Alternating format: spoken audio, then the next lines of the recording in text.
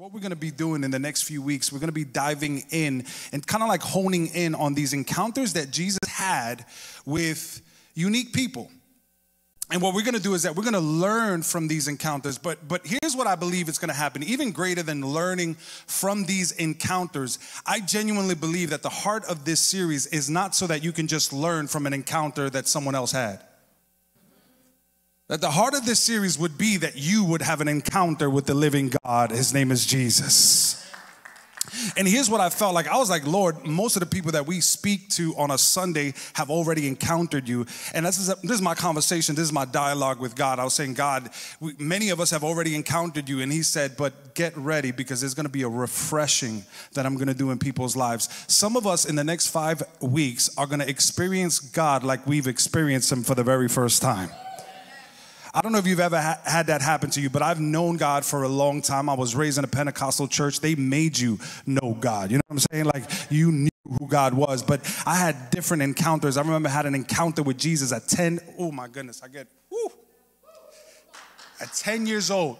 At 10 years old, I had an encounter, and then I kind of like, wasn't discipled, just kind of went astray a little bit. And then I had an encounter with Jesus at 17 years old, and I said, God, I will give you my life for the rest of my days. And since I was 17 years old, I've been walking in the ways of, like I had these encounters, these moments with Jesus, and I genuinely believe that's going to happen to many of us in the next 5 weeks. So I want to encourage you. I want to even told you.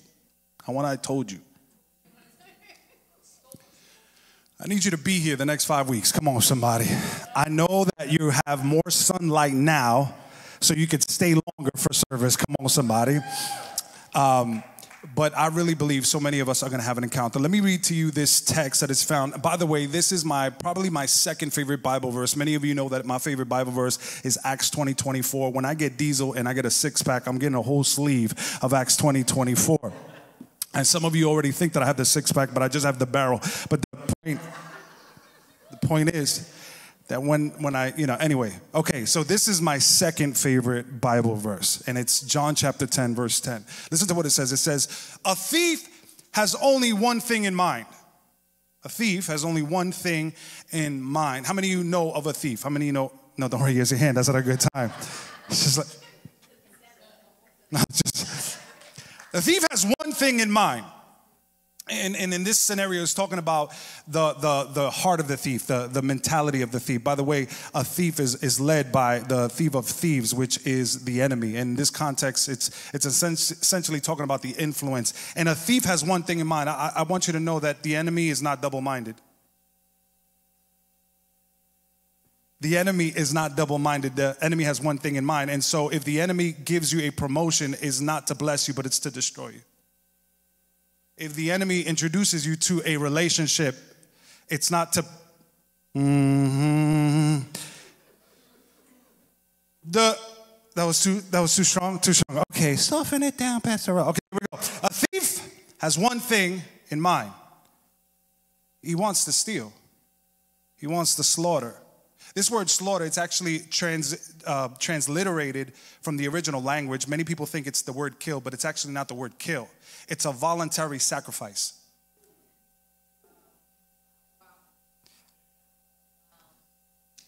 So that's why in the TPT, the Passion Translation, they go back to the original Greek language, and the kind of killing that they're talking about, the thief's purpose is to steal, kill, and destroy. It's not actually just like kill or murder. It's like this voluntary sacrifice. In other words, what the enemy does is really just create an altar for you to lay down your life and voluntarily sacrifice yourself to his altar.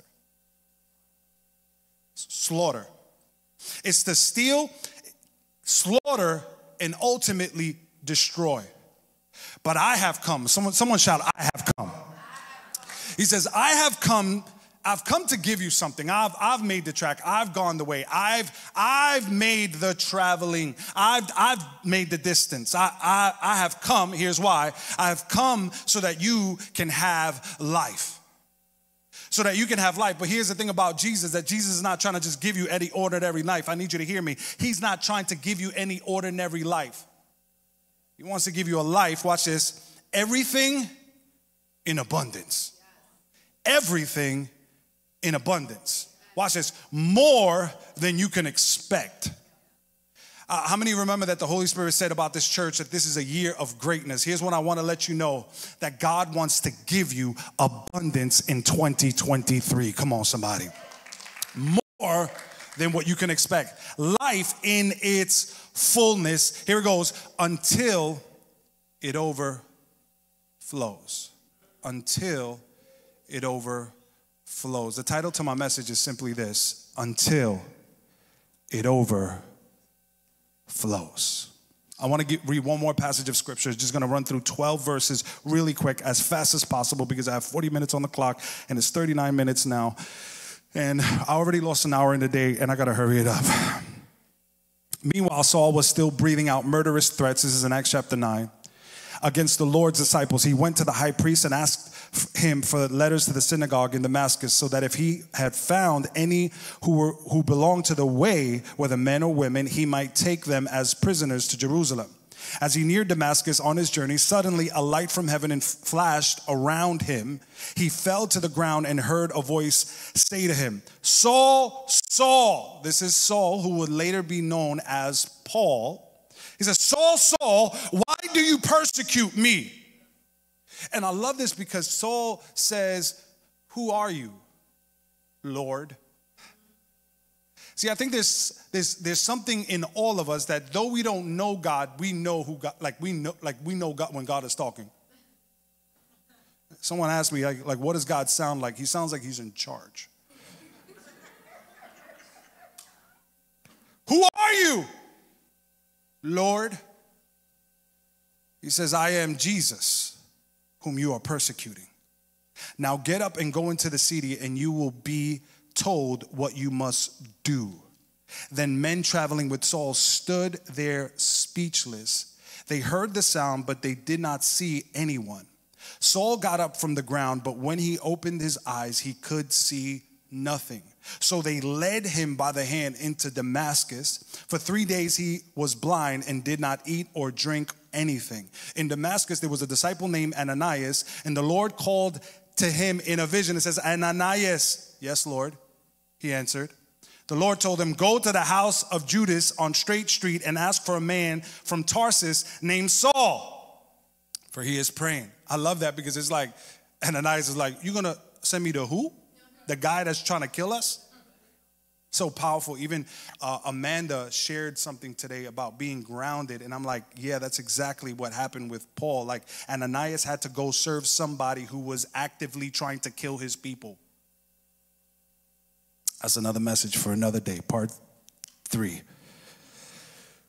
"Yes, Lord," he answered. Verse 11, the Lord told him, "Go to the house of Judas on the Straight Street and ask for a man from Tarsus named Saul, for he is praying." And here's the last verse that we're going to touch on. "In a vision, he has seen a man named Ananias come and place his hands on him to restore his sight." My title is simply this: until you overflow. Can you bow your heads and close your eyes quickly? Heavenly Father, I just thank you for these moments that we get to gather together, hear your word, Lord God. I pray that you speak to our hearts, Lord Jesus, today. Lord, I genuinely believe that I can't change anybody, but your Holy Spirit can transform anybody. I just pray that you do that in our hearts today, Lord God. Thank you for allowing me to pastor such an amazing church in Staten Island, New York. Pastor some amazing people online, be a father to some amazing kids, and married to the hottest woman on the planet, Lisa Remedios. In Jesus' name we pray, and God's people say amen and amen. Give God a praise in this house. Okay, how many of you guys have like a movie that you can watch all the time? Anybody have that? Like, this is like a movie that comes on back when we used to watch live TV. There was like, it came on, you watched it. Come on, somebody. You know exactly what I mean, right? Like, for me, don't judge me. Like, Titanic comes on. ¿Sabes qué? Pause, everybody. We just watching this whole thing, all right? Like, I love me some Titanic. And by the way, there was room on that piece of wood for my boy Jack. I'm just letting you know. Matter of fact, Lisa would have said, "Come on, baby. Let me be the big spoon, and you could fit here in this log." But I love the Titanic. I could watch that over and over again. Like, it's been out for so many years, I could watch it over and over again. Another one, you might not know this, but I love Back to the Future, all of them. Like, I can watch Back to the Future all the time. And another one that I could watch, Shawshank Redemption. Anybody know like Shawshank Redemption? Love Shawshank Redemption. Another one is a romantic comedy. Don't judge me, but anybody seen the movie Hitch? Yeah. Oh my goodness, Will Smith and Kevin James. I mean, like this, I love this movie. This joint comes on, I'm watching it. Like, I'm watching. It never gets old. And essentially, I mean, how many?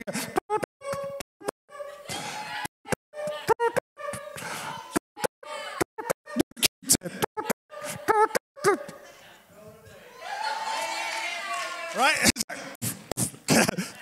Okay, you gotta keep it right here. Come on, somebody.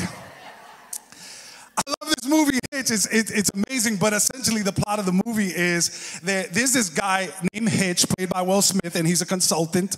And Will Smith is essentially a guy. Let me explain it this way. Like, if you had a hard time getting someone, like, let's say you were interested in someone and you wanted to holler at them, but you kind of felt like they were a little bit of a reach for you, like they wouldn't give you the time of day, you know, like, this is how I felt trying to holler at Lisa, you know. I was just like, she's just so beautiful. No, I'm just joking. It was a God thing. But anyway,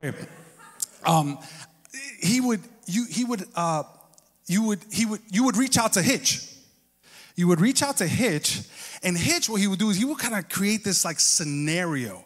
He would like curate this perfect circumstance amongst other things, just put them all together so that you can meet this person that you have an obsession over, this person that you have an interest of. He would make all that happen for you. I'll give you an example. There was a person that was interested in a girl, and the girl loved dogs. She had a dog, and what they did is that they created a scenario in which the dog was in danger, and the man comes and he rescues the dog, and he brings the dog back, and he's like, here, and all of a sudden you went from strangers to romantic relationship. That's Hitch. Now, the main plot there is a man by the name of Albert, and he's in love with, anybody know?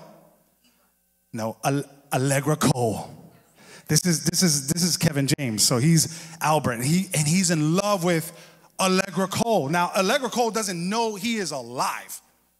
Like, Allegra Cole don't even know that he exists. Like, she's around him because he is an advisor to her, but she doesn't even know his name. She just sees him as one of the guys who are in the room. And what Kevin James does, Albert says, I need Hitch. Let me go get Hitch. And Hitch sets it all up so that he can have an encounter with Allegra Cole. Now, I love this because it's amazing that Allegra Cole does not know this man. Allegra Cole is around this man, but doesn't know this man. I don't know if you see where I'm going with this. And what happens is that though Allegra Cole was not looking to pursue or encounter Kevin James Albert, all the while Albert is actually looking to pursue and have an encounter with Allegra Cole. See, what I love about the scenario with Saul is that Saul was not interested in encountering Jesus, but while Saul was making moves, while Saul was around religion, while Saul was about his business, there was someone who had a special interest in Saul and was moving pieces together and creating scenarios like Hitch so that he can have an encounter with Saul. Saul was never interested in Jesus, but Jesus was fully committed, fully devoted, fully in to encounter Saul. And I say that that's who our God is, that maybe you think you're here by accident, but can I just tell you a little secret? Maybe you just think you came to church, but I want to submit to you today that maybe it was actually God who was creating things behind the scenes because he wanted to encounter you.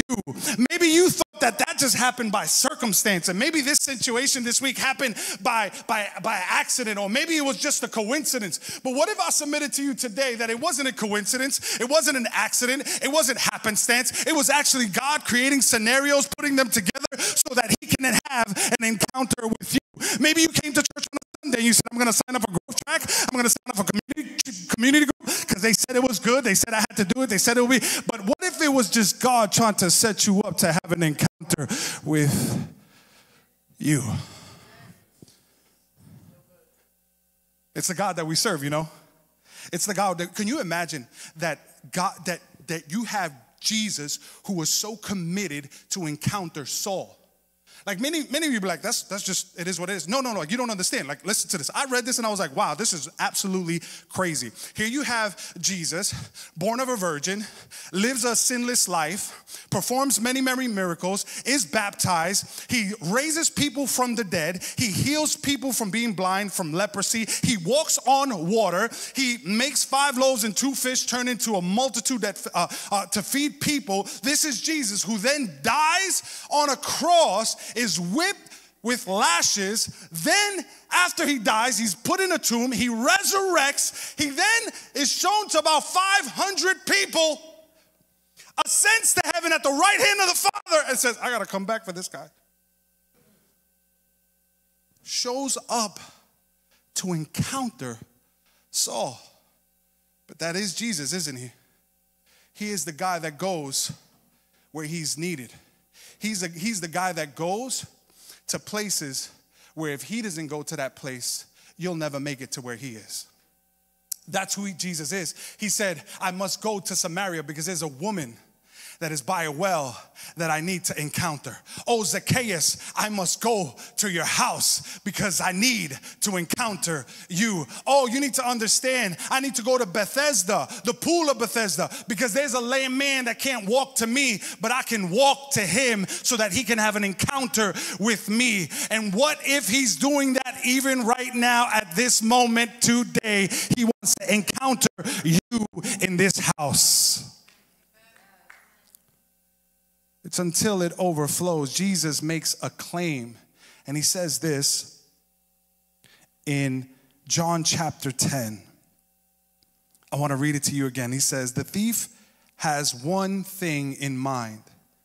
He wants to steal from you. He wants to slaughter. He wants to destroy. He goes, but I have come so that you can have life, everything in abundance.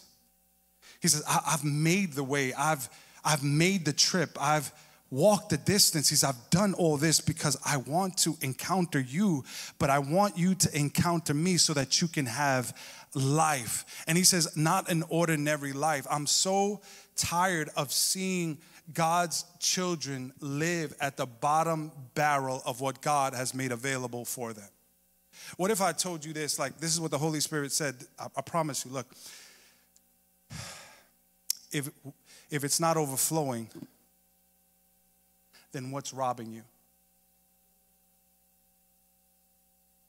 If it's not overflowing, listen to me carefully. If it's not overflowing, because what did Jesus come to do?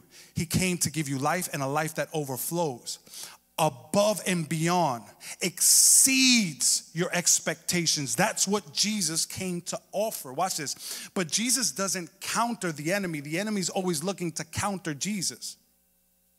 So what the enemy does is essentially what Jesus is saying in this context. He's saying, hey, there's a thief that's always trying to undo what I'm pouring into you. That's why many times you walk out of here filled with the Holy Spirit and someone will do something to try to rob you what you just got deposited.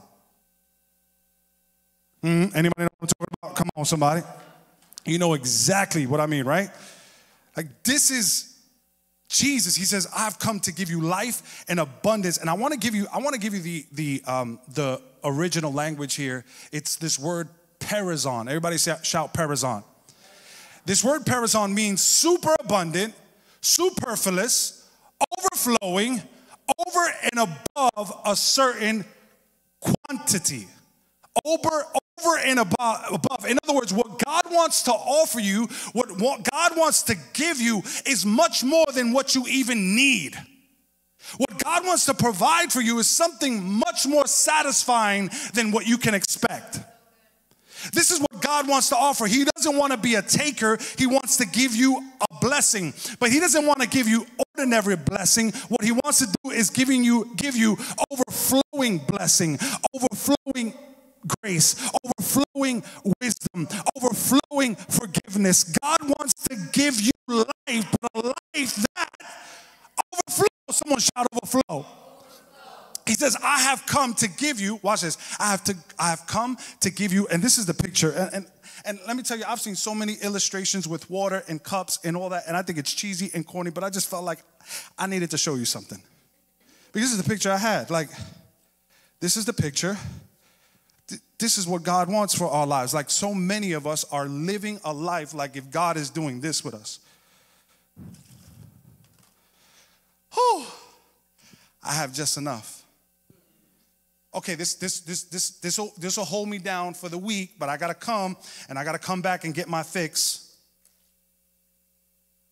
Okay, and now what happens is that when you're here, you look, see, when you're at this point, you're not overflowing. But what you are doing is comparing. When you're here, you're still in lack. And what the Holy Spirit, this is the picture of perizon. Listen to me. The picture of perizon is this: until it overflows. Until it overflows. God is saying, I'm giving you a life of abundance. Look at that. Of abundance. Come on, somebody. Of abundance until it overflows. This is the picture. This is the picture that God gives us. He gives us a life that overflows. But so often, what's happening in life, listen to me. Can I just show it to you?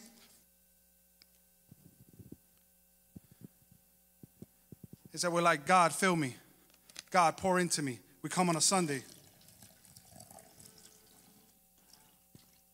And he's trying to pour into you. And he's trying to pour into you, but what's happening? You're leaking. And we come week after week, and God is saying, until it overflows, until it overflows, until it overflows. But God, what happens when I still feel empty, even though you're pouring in? Why? Because there's something that's stealing from you. There's something that's stealing from you. And you kind of can't figure it out, but you know something's wrong intuitively. You know something's wrong. It's like, why is it that I feel like this, but then during the week, I don't feel like I could sustain it. I don't feel like it's happening. I feel like I got to keep trying. I got to feel like, I feel powerful in this place, but then I just feel like, man, why is it that it doesn't feel the same? And here's what I believe God wants. God wants to rescue you from what's robbing you. Can you write that down in your notes? And if you're not taking notes, take notes. God wants to rescue you from what's robbing you. And God's trying to pour his spirit on you. God's trying to pour into your life, but we come to church, but then we leave and we have marriages that are leaking. I'm going to my job and I'm leaking.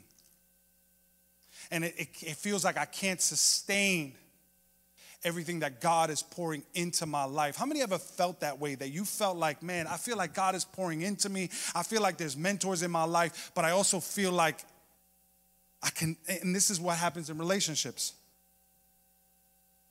Two people who are leaking try to come together and fill each other's cup,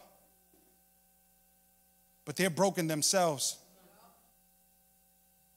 It's like, no, you don't realize, like, I'm leaking. And it's your job to fix it. What would it look like if we looked until it overflows? Until it overflows. Imagine a marriage that looked like this. Come on, somebody.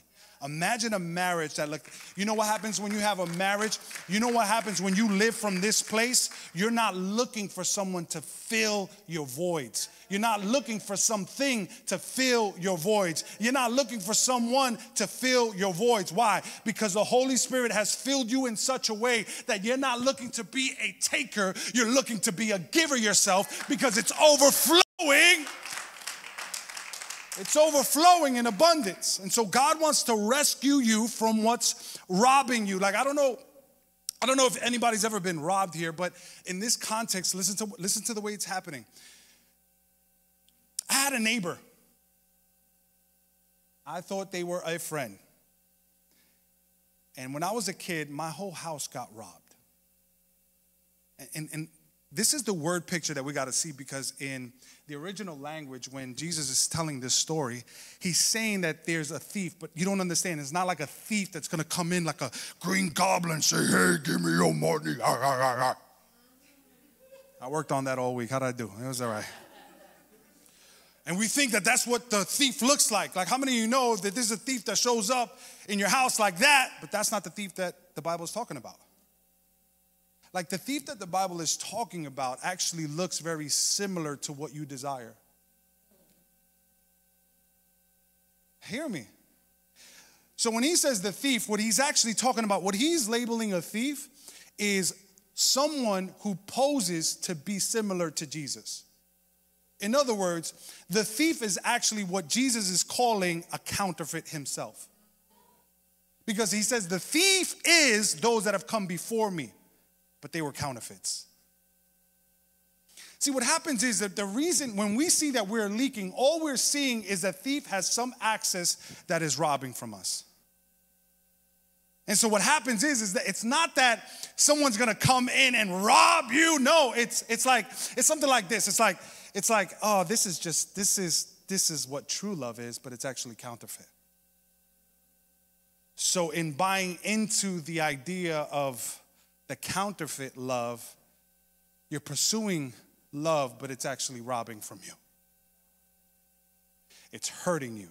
It's damaging you. It's pulling you away from your calling. It's pulling you. By the way, people ask me about relationship advice all the time, and I tell them, hey, how do you know this?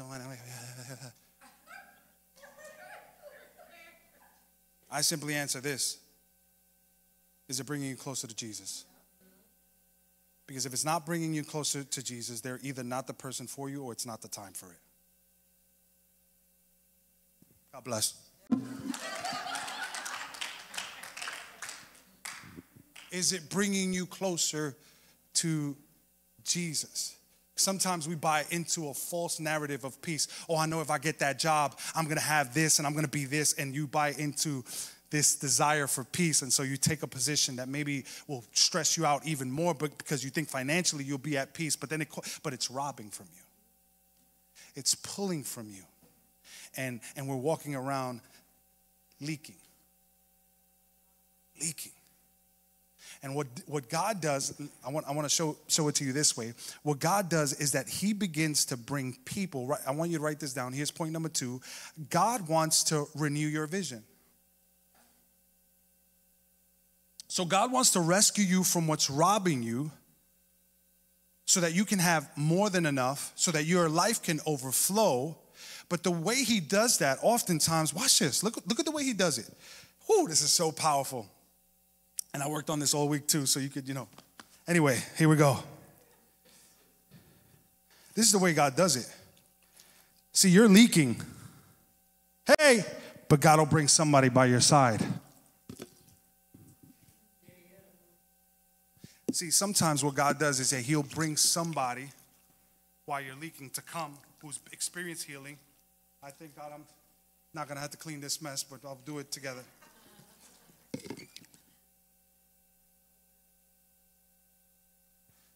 That's what he did with Saul. See, what was making Saul leak was religion. I want to ask you, what's making you leak today?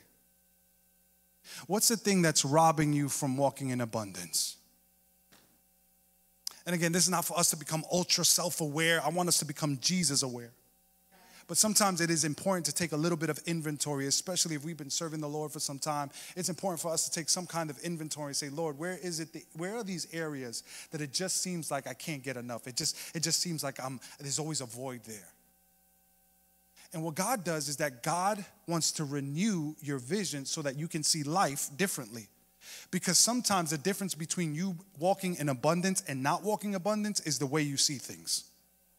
How many know you can hear the same, two people can hear the same thing and hear it totally different? Right, so what God does, let me give you this point number 2. God wants to renew your vision. Acts chapter 9, verse 10. It says, in Damascus, there was a disciple named Ananias. The Lord called to him in a vision, and he said, Ananias. Yes, Lord, he answered. The Lord told me to go to the house of Judas on Straight Street and ask him for a man from Tarsus named Saul. So he is praying. In a vision, he has seen a man named Ananias come and place his hands on him and restore his sight. I want you to see how many people God used to help Saul out. Because here's the thing, you may not know this, but you have blind spots. And if you don't think you have blind spots, that is your blind spot. It's like, I don't know, that's your blind spot right there. And so many, watch, God, this is the way God has wired humanity. This is the way God has interconnected with us, that God places people in your life so that they can help you see the blind spots in your life. And God will bring an Ananias, God will bring some of his disciples to come and help you see things clearly. And at first, you may not be able to do it on your own, so you need someone to uphold you. And sometimes this is the frustrating thing about ministry, that sometimes we make enemies of people that were called to elevate us. I don't need your help. I'm good. I don't need you to hold me down. I don't need you to tell me what to do. And I just want to submit to you that God has placed some people in your life to help you with the blind spots, to help you stop getting into accidents, to help you stop making the same decisions. And you're over here, nah, I'm good. I got it. I'm good. I'm going to be all right. No, God is sending you an Ananias. God is sending you some disciples. God is sending you some people. He says, no, they were meant to elevate you. They were meant to come alongside you, and sometimes coming alongside you doesn't always translate as encouragement. It translates as correction. Now, don't get me wrong. I don't think that you are the licensed deputy to go around telling people and correcting people. No, I'm saying build a relationship with people. Go to people's houses, talk to them, break some bread. It's easy to come on the altar and be like, you are in sin. You are in sin. You are in sin. This is a sin. And this is a sin. And you watch that rated R movie, you sinner. It's easy to do that. To me, that feels like coward. Anyway, but you know what's not easy? Doing life with someone. You know what's not easy? Loving someone even when they're at their ugliest. And it's in those, listen, people like Pastor Rowe, you don't call out people's sin. You know how many times I've told people?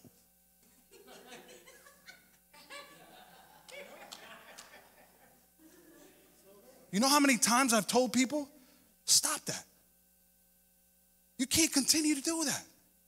How long are you going to live like that? But you know what? I have enough relational rapport with them that I can say those things in. It's cowardly to be like calling out people's sin from a distance and be like, I'm not looking for you to just be the deputized corrector. No. It's for you to build relationship with people. But God will put people in your life to correct you, to straighten out your vision. Because here's the thing, it's not that you don't want to see it, it's that you can't see it sometimes.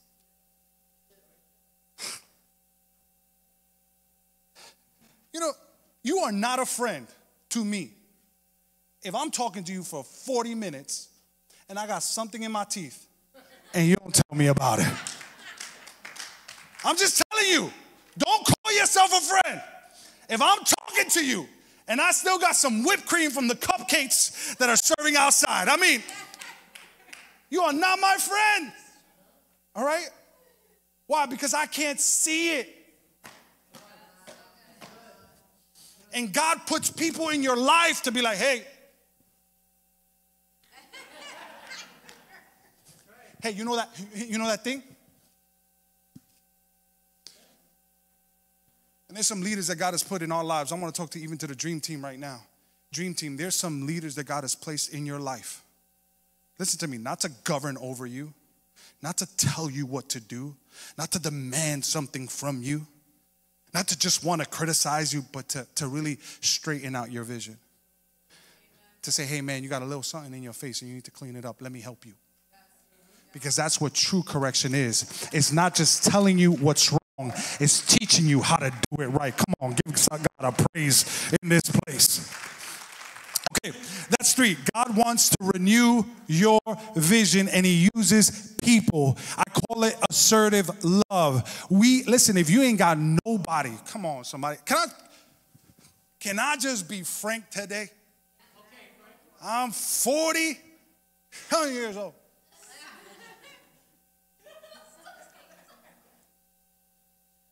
Listen, if you don't have anybody in your life that can put you in your place, God bless you. I want to talk to us for real. Like, God is saying, hey, and we're like, God, I need you. God, he's like, yeah, you've already encountered me. That's why I'm sending an Ananias to you. And sometimes the most powerful encounters that we will ever have with the Holy Spirit are done through the obedience of a disciple coming to lift you up and correct you. Some of the most powerful Holy Spirit moments that I've had is when my pastor has been like, hey, what's going on there? And by the way, when my pastor speaks to me, and I'm not talking about in a legalistic way, I'm not talking about in a manipulative way, but when my shepherd speaks to me, when Pastor Russ talks to me, you could ask my wife, it's as if God is speaking to me. It's like, unless it's a sinful thing, unless it's, hey, Pastor Russ is leading me in this direction, I'm going to move in that direction. There's been times in the middle of a leadership meeting, and the leaders know it. I'll be like, I'm going to call Pastor Russ real quick because this one is over me. Pastor Russ, what do you think I should do? A, B, C, D. Okay, boom. That pastor's been pastoring for 30 years, and if he can muster up the courage to be like, hey, Ro, you can't do this. The other day, I called him about a situation. He said, don't you dare. I can't even, it was juicy. I can't even tell you what it is. He said, don't you dare. I said, all right, Pastor. I call him Papa Russ. I was like, all right, Papa Russ, no problem. Why? Because I genuinely believe that God has placed him in my life to help me see things that I can't see. And I believe somebody that's been pastoring for 30 years can see my blind spots. Come on, somebody. He can see my blind spots. And in the same way, God puts people in our lives. We can't be walking around. Can't nobody tell me what to do. Can't nobody. God's saying, I'm trying to encounter you, man. I'm trying to encounter you. And so I'm bringing an Ananias so that he can help patch up those holes. I'm trying to rescue you from what's robbing you. And I'm trying to renew your vision. Because listen, when God renews your vision, you continue to see his beauty. And you continue to see his beauty. And at one point, you're seeing it at one level. But the more you are healed, the more you are saved, the more you begin to see him for all of who he is. Let me give you the last point as the worship team comes up, and I want to give this to you. And I just want to be really, really quick here. The last point is that God wants to replace what you're holding on to.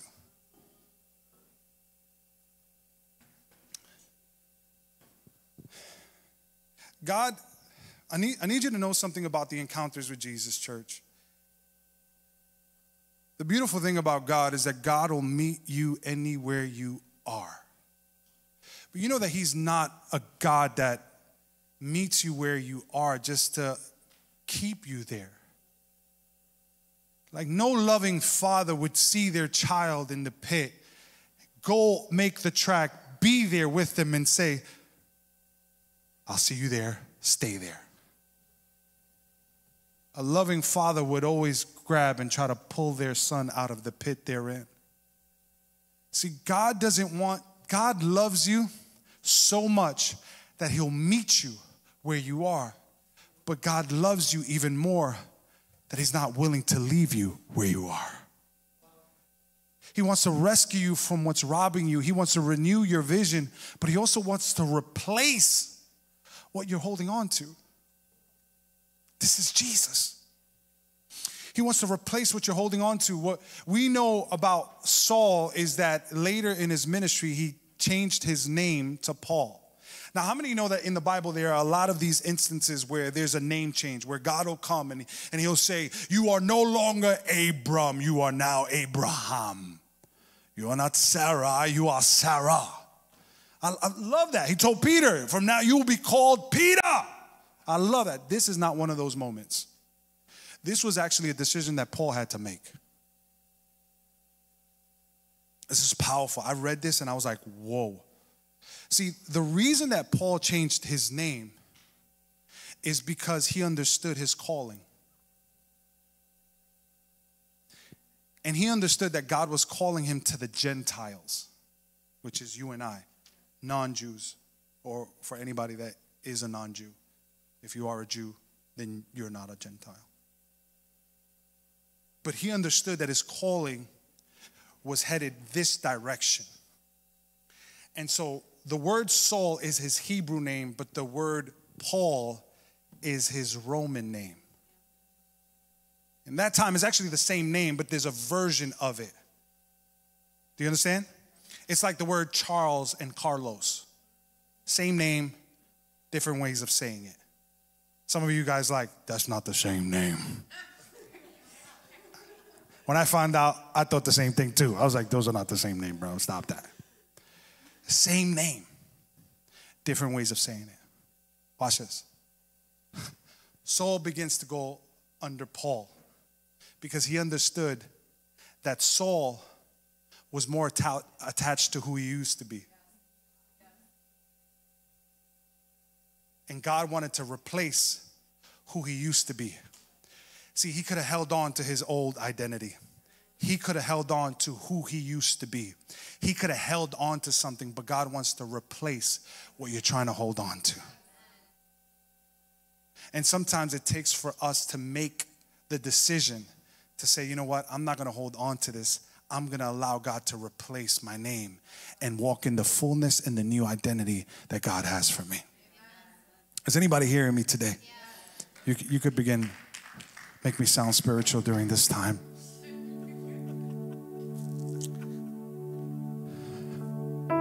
What are we holding on to? Can we get up on our feet today?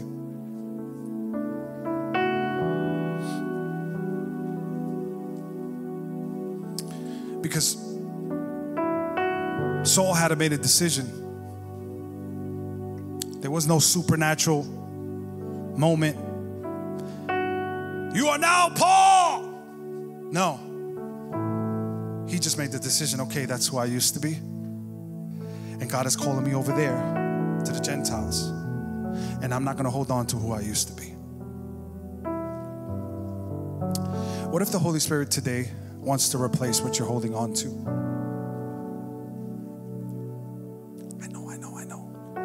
I know it's like, I can't let go of that because that's what I know. That's all I know. All I know is Saul. God wants to replace your Saul. All I know is who I used to be. All I know is how to act this way. All I know is how to defend myself this way. All I know is how to love this way. All I know is how to do relationships this way. All I know is how to grind this way. That's all I know. God says, I want to replace it. And guess what? When he replaces it, it doesn't mean that you're going to be a scholar to where you're going. What happens is that you begin to take baby steps all over again. And sometimes it's more comfortable for us to be experts in the minors rather than start a new journey to what is most important. And so you know how to do relationships one way. God brings you into a kingdom where he shows you how to do it differently. I'm teaching that now. I've taught that to Ruben. I've taught that to my children now. My daughter's 14. I want to light myself on fire.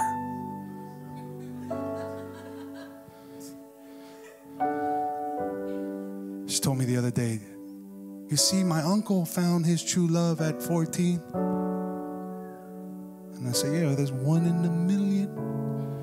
So we're up for this century, girl. Yours is going to be at 35.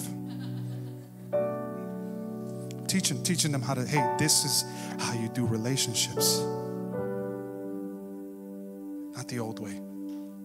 What are you holding on to that God wants to replace today? Would you bow your heads and close your eyes?